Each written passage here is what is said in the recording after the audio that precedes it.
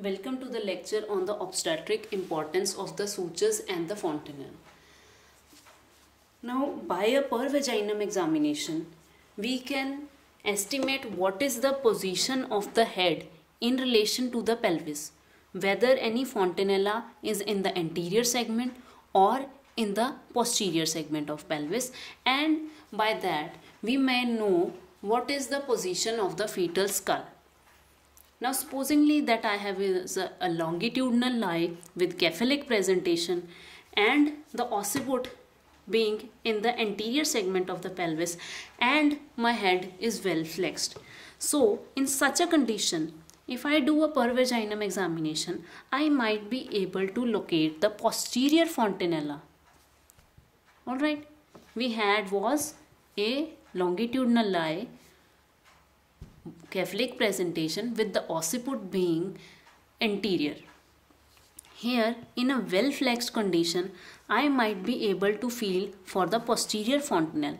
The posterior fontanelle is usually located by a triangular gap in the anterior segment of the pelvis. That is the anterior segment of the pelvis. I might be able to feel for the posterior fontanelle. And if in case I go and find the anterior fontanella, which this would be very deep, high in the pelvis in comparison to the posterior fontanella that is easily located, and sometimes we might not be even able to locate the anterior fontanella in a well flexed head. And supposingly this head gets deflexed, my posterior fontanella will still be in the anterior quadrant, but I might be able to feel for the anterior fontanella and the posterior fontanella at the same level. Now this is the condition where we can consider there is deflection of the head. And supposingly that I have my suture in the transverse. My sutures in the transverse, I will be able to feel the sagittal suture right in the midway, and I might be able to feel both anterior and the posterior fontanelle. Now going for the occipitoposterior position. In the occipitoposterior position, where we have occiput posterior, and on a per vaginum examination, as you can also see on the video, that I will be able to easily palpate the anterior fontanelle, and also I might be able to feel the posterior fontanelle because deflection usually accompanies in the occipitoposterior position. So on the anterior segment of the pelvis, I will be able to feel a gap between the four suture lines, that is the anterior fontanella or Bregma in the anterior segment of the pelvis, and this condition is in the occipitoposterior position.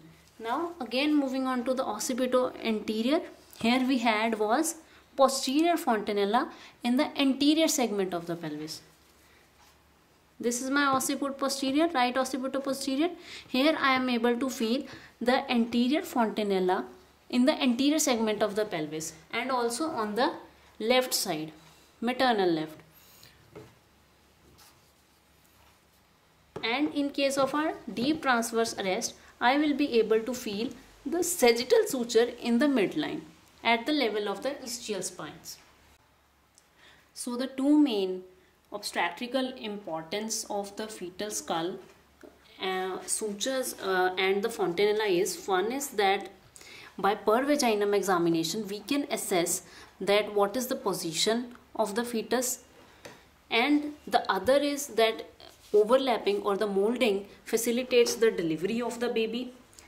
Also, these fontanella are of clinical importance after the birth, as they help in determining the condition of the baby, as if there is dehydration. In case of a dehydration, there will be depression, and in case of an intracranial tension, there will be bulging of the fontanella, or rarely blood samples can be taken from these fontanella, or a CSF sample can be taken. But for obstetrical importance, only the two main important are, first is per vaginum examination, and the second is it facilitates the molding so as to facilitate the delivery of the baby. Thank you.